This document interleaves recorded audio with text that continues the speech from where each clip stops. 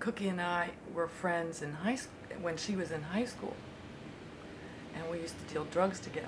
We used to sell LSD, and that's how Cookie and I met. Oh, I loved Cookie. She was the most brilliant person I'd ever met. I loved her so much. I adored her. I worshipped her.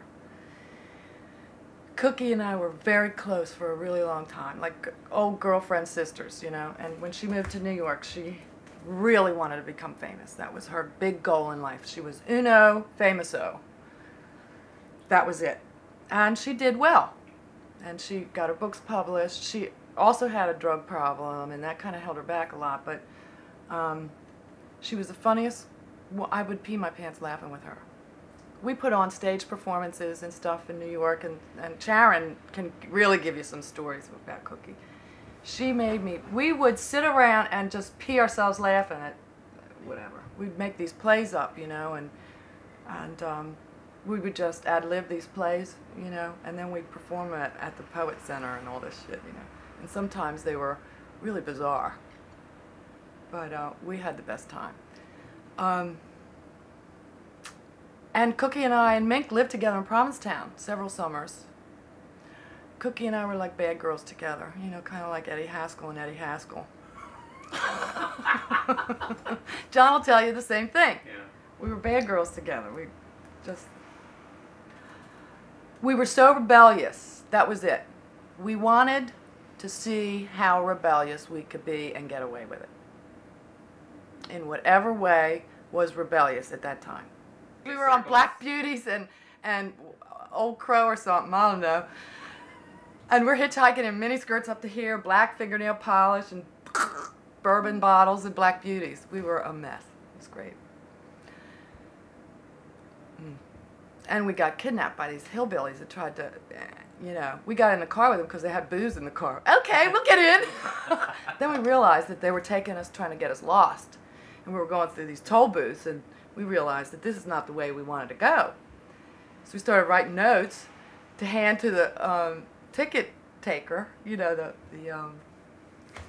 the help, please help us, and trying to sneak it to the ticket taker or the money, what do you call it? Yeah, what do you call it?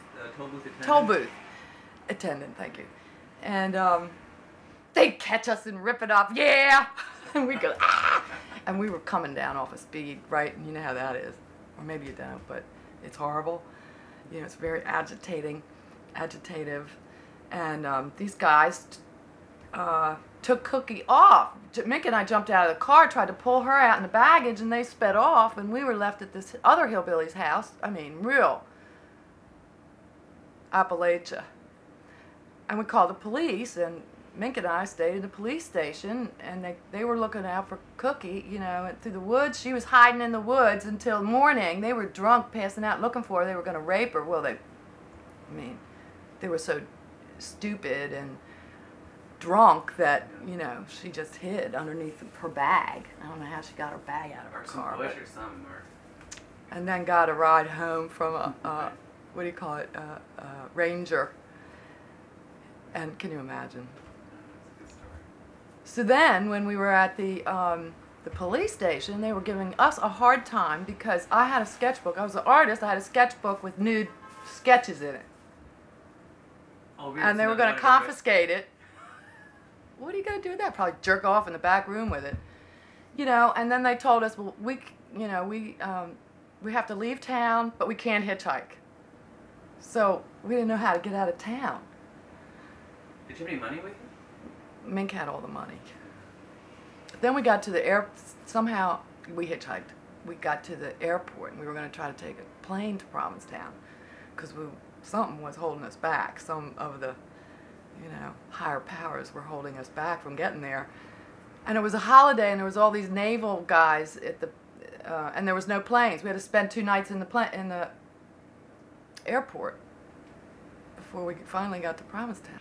Cookie I met in Provincetown because I was there. I moved in the early 70s, and it was it was great then. I think David Lochary was living there in the winters. A lot of lunatics lived there in the winter. There was a girl named Black Beverly who had taken too much acid and walked backwards for a whole year because she had headaches, and walking backwards alleviated it. And typical of Provincetown, that nobody thought that was such an odd thing, that you just saw her walking backwards. And we crept up and looked in her window, and she really walked backwards around the house, so it wasn't a gag. But that was the typical of the kind of people that lived there. And I met Cookie, and we started becoming friends, and we went out to movies together. We started hanging out. Cookie wasn't writing until she moved to New York. She had, she started to. She showed me a few things, because I've been writing in Provincetown, but she showed me a couple of her writing things, and I thought they were great. And when she came to New York and got the job at Details, I think that was where, was that her first job? I think at Details magazine, and she would do Ask Dr. Mueller in an art column, which was hilarious. My favorite thing that she ever did was she didn't go to one of the shows she was supposed to review, and so she just wrote up that the painting was very bad and found out that it was a sculptor. So she called up my friend hysterical, what am I going to do? And he said, just write the next column, said, I just wanted to see if you were paying attention, you know, and she covered her ass that way. It was quite funny. But Cookie was a great character, and anytime she walked out the door, her life was a story. I mean, everything she did. But like she would say, I'm going to go to get, you know, the milk, and it would be something lunatic would happen to her. So her life was like that all the time, you know. She and Sharon, her girlfriend at the time, they had some money they had to bring to the bank, and they brought it and dropped it in a puddle and brought it home, and baked it in the oven to dry it off and set it on fire. I mean, it was that kind of stuff happened all the time. It was just, I mean, she was a great character, you know, and every day was like that for her. So thank God she put it down, because they were very funny stories. I mean, she would tell us what would happen in the course of a day, and you just think, God, this is too good. I mean, she just had adventures. She would say, I'm going to dress down and go to Hyannis to pick up my welfare checks. And I would see her on the highway in a monkey fur coat looking like Cookie Mueller. I mean, she looked amazing. And I thought, she thinks that's normal. I mean, she has no clue anymore what normal is. She doesn't. She really doesn't. She was really pretty unique. She really quite was. She was great. How old was she when you met her? I met her, she was young. I mean, she had just had Max, her child Max. And I remember going over to her house one day, and Max, she was peeling potatoes, and Max was screaming, crying. And I said, what's going on? She said, well, potatoes are his friends. I thought, oh my God. So, I mean, it was just, she had just had Max, so she was pretty young. I mean, she was young then, but I guess we all were then. In Provincetown, she was pretty sedate. I mean, she raised Max, and, you know, it was really quiet there. But when she got to New York, she became something else. And that was when she started to write, too. And I think she became a real personality in her own right. I think in Provincetown, she was just, you know, just Cookie. But when she got to New York, she became quite spectacular. And she was really known. I mean, people knew her everywhere. I mean, she was sort of a local downtown celebrity. And not just from John's movies. It was really her in her own right, kind of, you know. I mean, just for being Cookie. She was just a character. She was around to be a character. And she was pretty John, you know, she had this lisp, which I always loved too. And she was really full of spirits and really smart, and just a lot of laughs. And strange things would happen to her. Her and Sharon went on vacation. She went to Italy a lot, Positano. And they had rented a car. And they'd taken the car, and on the last day before they were supposed to return it, they had gotten stuck on a train crossing, and the gate fell on top of the roof and crushed the roof. So they got out and they said, oh my God, what are we going to do? Oh my God, what are we going to do? And they said, well, let's just return it, and what are we going to do? Maybe they won't notice it. Sharon goes to Cookie, sure they won't notice it. There's a crease on top of the car. She says, I don't know, maybe they won't notice it. So they drive to the rent-a-car place. It's a typical Cookie story. They drive, they return this crushed car, the top is crushed, the roof, and they return it, and the guy checks the car out and lets him go and doesn't see the crushed roof. Why? He was a dwarf. There was a dwarf working at the rental car place, and he was the guy checking the car in. Oh, it was one. Here's another story. Cookie liked to be out and about. She went to a lot of parties and stuff. She crawled the fire escape to get into Studio 54, those kind of stories. But one of my best stories about her was in this kind of context was she was in Berlin, and she didn't have enough money to pay the hotel bill. So, in order to avoid the hotel bill, she took like an exit. She packed her bags. She had a little bag or something in Berlin, and she left the exit in back of the hotel. And there's one was trying to like get away from the, not be seen in the lobby. So she was looking for a way out, and there were all these, alleyways and stuff like that. And then she came to a wall. She climbed the wall. She was starting to climb the wall, and she realized she got to the top. She was at the Berlin Wall, and she was headed in the wrong direction. She was headed into East Germany. That was another Cookie story. She wrote an essay about that. Did she? Yeah. Yeah, okay, I didn't read that one. I think she was trying to get out of the laundry bill as well. Yeah, Something like that. yeah. That true story. I mean, these are amazing stories. And it all just happened to Cookie, And that must have been a tough death to take. Oh, God.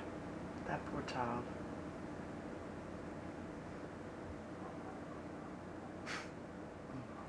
That's right. She died just shortly after her boyfriend died, right? Mm-hmm. Oh, yeah. Husband.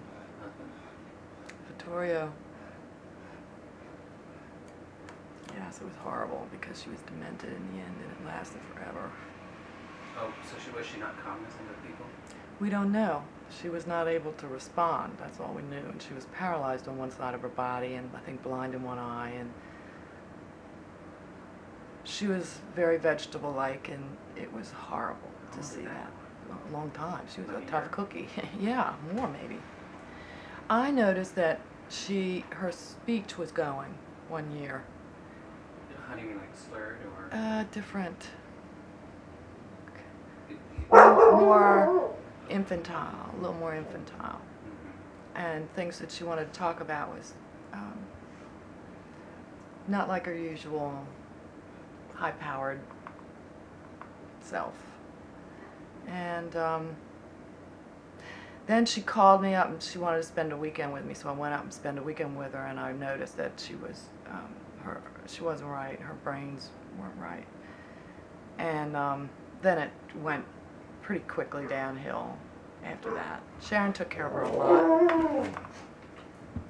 Sharon's a good person. I spoke to her a couple of days before she died. Talked to her on the phone. And we were laughing again. She visited us in California, her and Vittoria, when they had found out, when they'd gotten the diagnosis. And, it was so many people were gone. A lot of people burned out off of those days. I mean, you burned out or you stayed alive. It was a kind of a fast, crazy crowd. But that's the kind of people we were, really.